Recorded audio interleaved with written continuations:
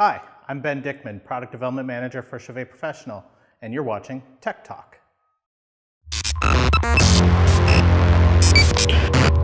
Today on Tech Talk, we're going to talk about color, and specifically how you make color with LED fixtures. Previous to LED fixtures, when we were dealing with tungsten sources or HMI sources, everything was done subtractively. That means you start with white and you take color away. This was typically done through gels, or scrollers, or CMY mixing modules. All of these methods took away output from the fixture. With LED, with a few exceptions such as moving heads and some of our warm white and cool white fixtures like this E260 here, everything is additive. That means you're adding output as you add color. This is a good thing in terms of output. This can also be a bad thing in terms of the spectrums that you get, and we'll go over that and how we get around it and which fixture to choose in order to achieve the look that you really want. It's worth noting that when you're talking about subtractive fixtures, the colors you get are only as good as the source you have behind them. That's why subtractive mixing doesn't work for LED, because LED uses discrete colors in order to create the light it's making. That's why when you gel something like a RGB fixture, or even one of our RGBAL fixtures, you don't necessarily get the same color you would get as if you were putting it behind it in front of a tungsten source. This is a very important thing to note, and this is also why a lot of work goes into our CMY modules and our moving heads, because those modules need to be specifically tuned to the LED array that's behind it in order to give you the color you expect to see. When LED first came around, and LED color mixing first came around, the method that was used was RGB.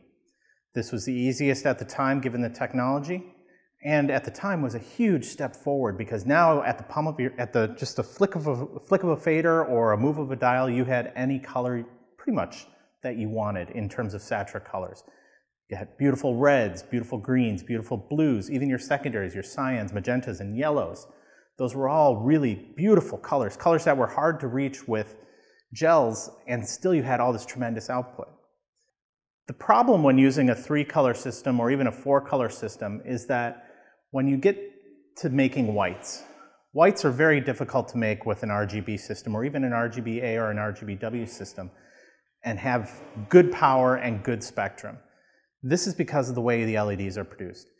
Blue LEDs are the most efficient. So even when you're running at the same power with the LEDs, the blues will overpower everything and make it look much, much brighter. You draw back that blue to make a nice white, and now you're limiting your spectrum. It may look nice, but as soon as you put something colored in front of it, or a costume or something like that, it just won't look right because it doesn't have full spectrum. This is kind of where the CRI method came from. CRI was originally developed to measure the color index, color rendering index of fluorescent lights, because fluorescent lights, a lot like LEDs, use very narrow emitters and are missing a lot of spectrum. Same thing goes on when you're using an RGB fixture or an RGBW fixture. You're missing a lot of spectrum. That's why your whites don't look as good on costumes. There's ways around that, and we'll get to that next. So the next advancement in color really came when we moved into what we call our full color system. This is our RGBAL system. We've spent a lot of time educating people on how that works and why that works better. But the short version of that is that these 5 emitters emit a much fuller spectrum than, say, an RGBW or even an RGBA system would. It allows you to have that much nicer white because now you have that spectrum. The spectrum's been filled out a little bit more.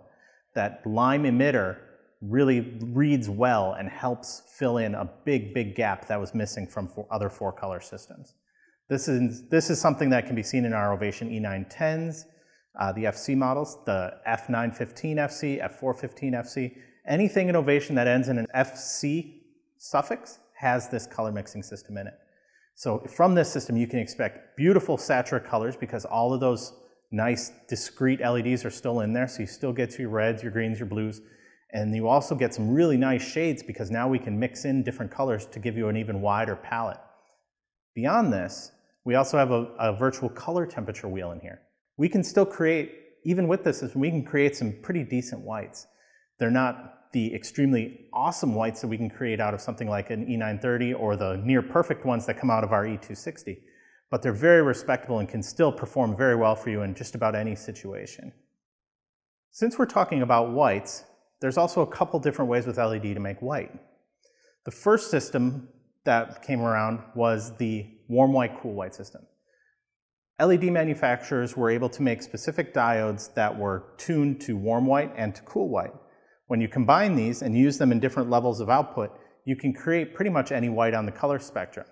This is the same color system that is used in our Colorado 1 quad zoom VW, which you see here. This uses a warm white LED and a cool white LED, actually two of each under each lens, to mix color temperatures of white, anything from 2800 up to 6500 Kelvin. What this allows you to do is you get that range of whites, anything in between there, but the disadvantage of this is that at the extreme ends of that, your output is a lot less than in the middle. When you're using all the LEDs, obviously, the power goes up in the middle. The other disadvantage is that you're stuck to this specific 3200 Kelvin, 4000 Kelvin, whatever it is. You can't tune it via the hue adjustment like you would see in our E930. This allows you to add green or take green away, or add magenta or take magenta away, depending on how you look at it, to help match colors from other white light sources you're using in your rig, or to help tune to your camera's sensors. It's a disadvantage, but at the same time, it's still here and it still creates great whites for when you need that. Now, I talked about our E930 as well. Our E930 is a variable white fixture as well. It's designed to do white light. This system uses a 6-color system that mimics the spectrum in all 3 of the primaries, red, green, and blue. And what we did is we took LED emitters that are on the near end of red and the far end of red, near end of green, far end of green, near end of blue, far end of blue. And what this does is it provides as much of the spectrum in there as we can to create even better whites than we could do with our full color system. So combining these emitters together allows us to give you a pretty full spectrum. We're kind of filling in as much of those gaps as we can in order to give that rounded out spectrum. Because remember, again, colors look closest to what your eye would see when you have a full spectrum, because sunlight, for example, is a full spectrum source. So what we're able to do is we're still allowed to get that full spectrum from cool to warm here, but because we're using different color emitters in the source, we can also push that black body curve up and down, which, as I mentioned before, is called plus or minus green or hue adjustment.